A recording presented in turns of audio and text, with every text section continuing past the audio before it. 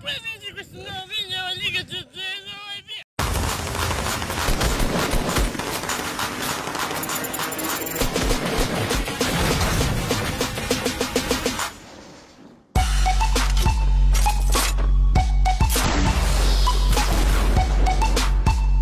E bella a tutti ragazzi, qua è Righe che vi parla. Ragazzi, prima di iniziare, comunque come hanno già dato molti altri youtuber e molte altre influencer di qualsiasi tipo, di qualsiasi social, cercate di rimanere a casa. Raga, ve lo dico francamente, veramente preferisco rimanere a casa, giocare tutto il giorno, giocare per tutto il mese, che uscire di casa e beccarmi con la schifezza che c'è in giro ora. Quindi mi raccomando raga, cercate di rispettare le regole che comunque hanno imposto persone più in alto di noi, così che comunque la situazione si risolva al più presto. Quindi raga, restate a casa, giocate a Fortnite, fate quello che volete.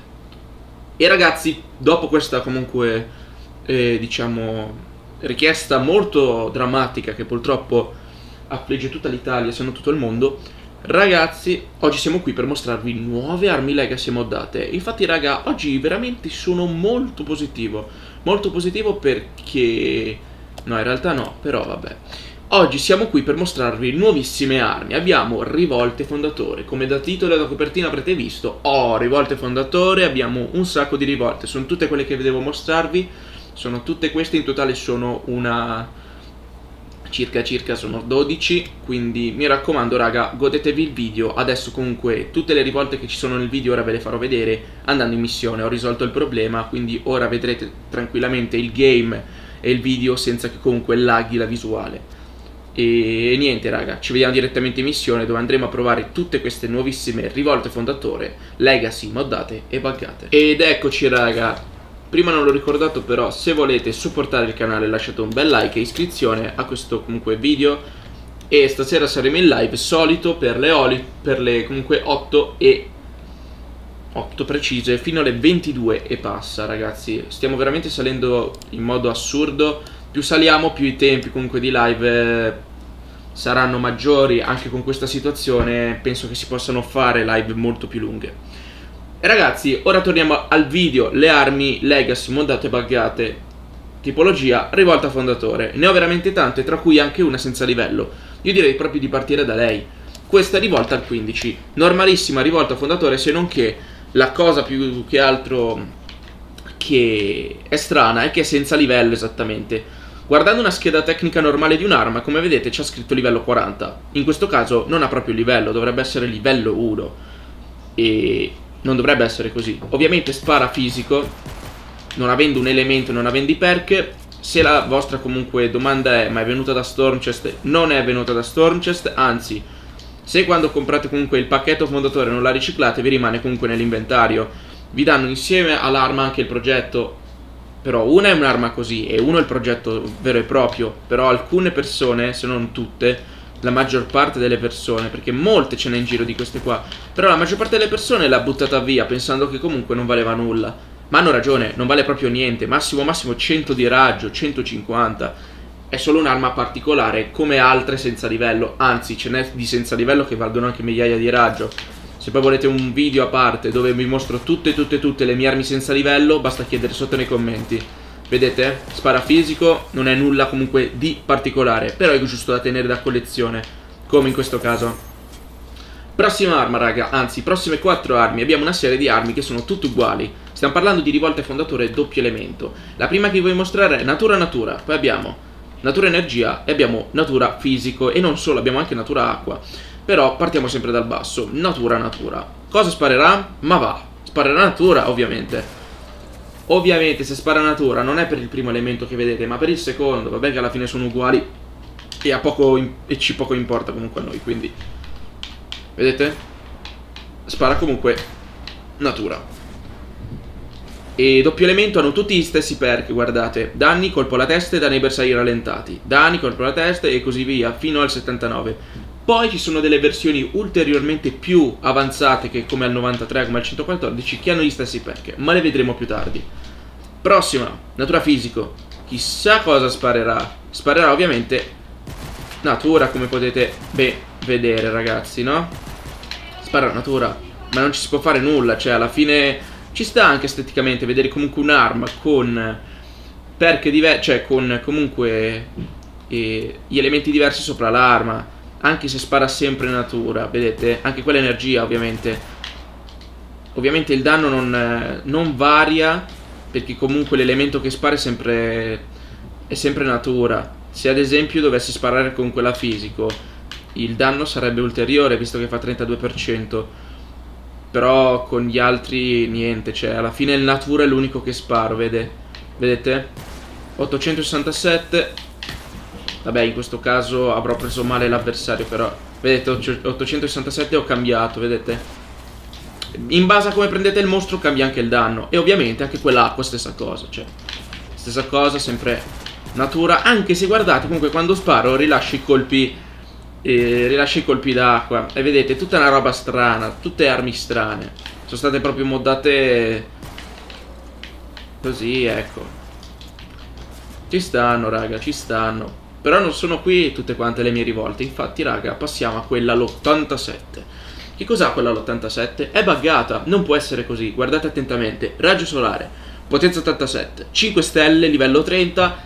No, non può essere così. Innanzitutto livello 30 con 5 stelle non dovrebbe.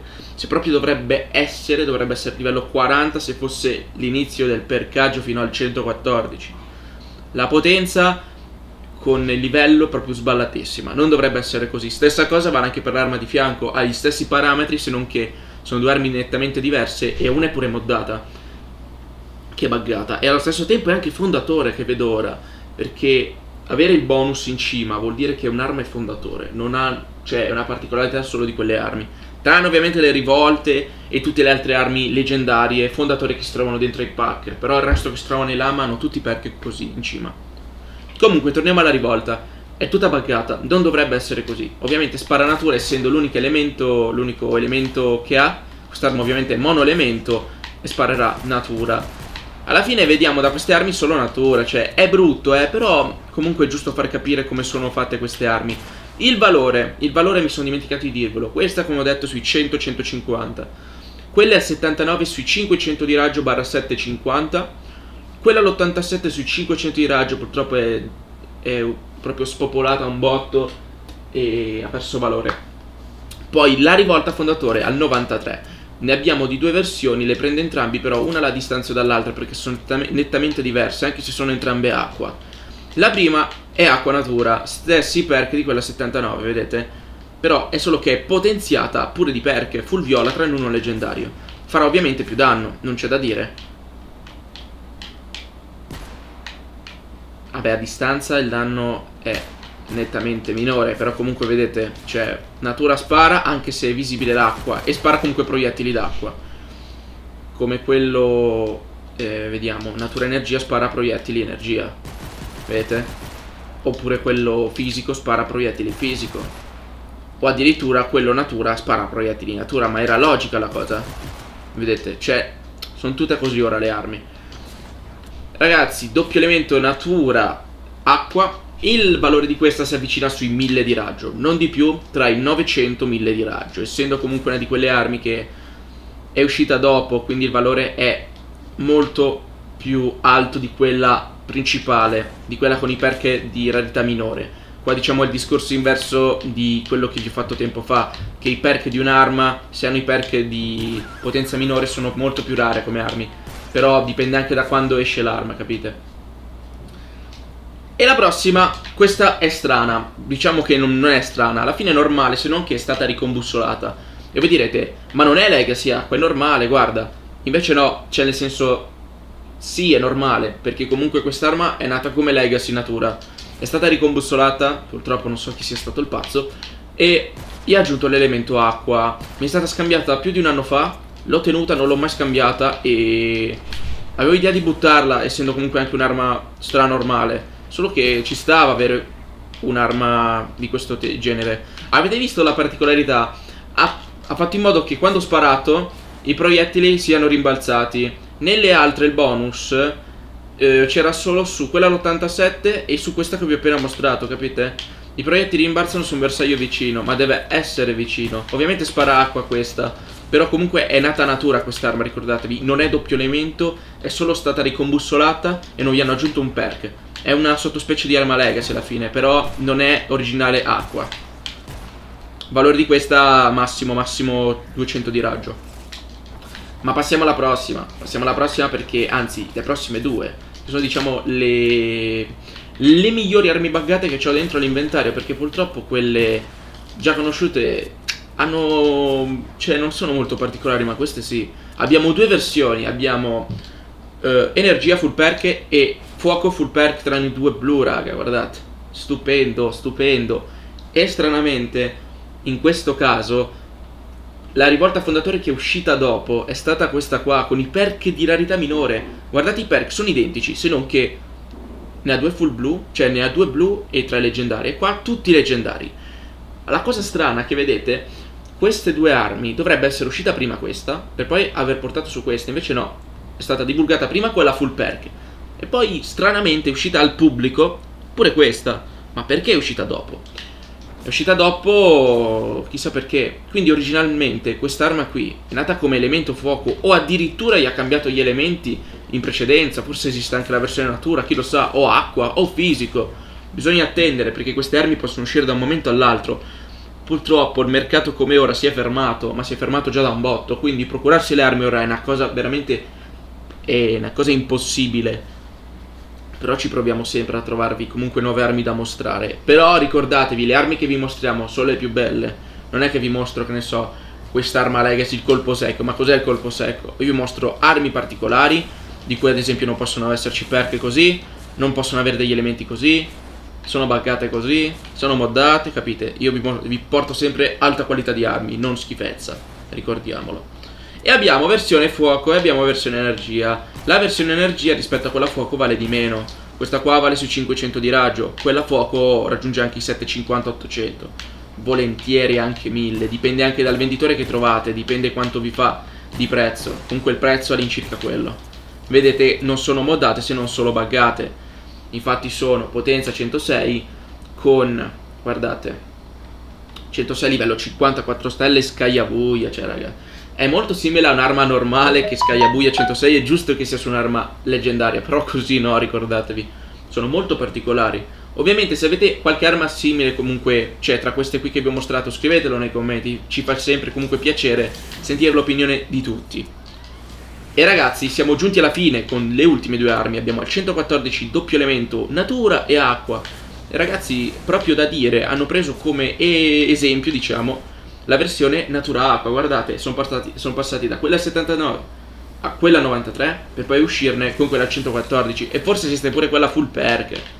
Ma è giusto perché comunque sono delle armi molto particolari. Guardate, spara sempre natura avendo anche acqua, ormai l'avete comunque capito. E ci sta, raga, la potenza ulteriore rispetto a quella 93 che faceva prima 1000, ora fa 1200, quindi di danno ci sta. Valore di questa sui 1000-1200 anche volendo, dipende anche dal venditore, potreste trovarla anche a 1500 che è il prezzo più elevato che si può trovare, però comunque come arma da collezione è ottima. Poi averla di tutte le potenze diverse fa sì che comunque il deposito avete tante rarità di armi, ci sta. Raga, stranamente la versione natura fuoco non è mai stata divulgata, nessuno sa se esiste, nessuno sa se qualcuno ce l'ha, purtroppo. Però appena ce l'avremo ve lo diremo ovviamente. L'ultima versione, raga, che voglio mostrarvi è quella comunque che conosciamo tutti, con cui tante persone comunque avranno sicuramente combattuto con quest'arma senza accorgersene che era legacy. Abbiamo natura legacy 114, ovviamente in giro ce ne sono anche altre di tante versioni di potenza inferiore, però quella più rara ovviamente è quella 114. Il valore di questa sui 250 di raggio, tra i 200 e i 250, dipende anche dalla potenza. Non vale molto di più perché comunque è un'arma che si può avere. C'è molta gente che ha il progetto Legacy che non l'ha portato su e l'ha tenuta apposta per far sì che l'arma valga molto di più di quella normale al 114 full perk. Sapete che comunque un'arma moddata, ecco, rispetto a un'arma full perk, l'arma full perk, anche se tipo è fondatore eccetera, ma massimo vale 10 di raggio in più, ma un'arma full perk al 130 massimo come valore 40 di raggio. Se è fondatore, sì dai, 10 di raggio in più, ma non di più, perché alla fine comunque è un progetto infinito, potete farne quante ne volete. capite? Stesso meccanismo anche di quelle legacy, però comunque hanno un valore nettamente superiore. E ragazzi, queste qua erano tutte le mie rivolte fondatore legacy. Io spero che questo video vi sia piaciuto, veramente spero tanto. Scrivete sotto nei commenti la vostra opinione su questo video, sulle armi che vi avevo mostrato e un po' anche su quello che ho detto. Ricordo, state a casa, vi prego, vi prego, vi prego. Non uscite, così che comunque tutta la situazione si risolva al più presto, raga. Ci vediamo stasera in live, mi raccomando, ore 8 fino alle ore 22. Non manchiamo, raga, mi raccomando. Qui da Righe è tutto, bella regà, e grazie della visione.